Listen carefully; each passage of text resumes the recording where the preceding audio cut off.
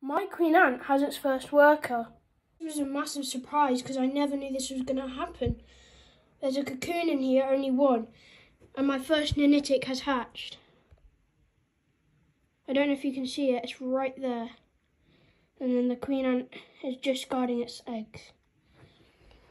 It's a bit bright coloured because it's just hatched out. It needs some air to it to produce its exoskeleton. This first worker will be such a good addition to the nest. I hope this nest grows to be the biggest ever.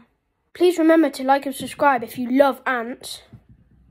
Smash that subscribe button and that like button. Don't worry, you won't regret it.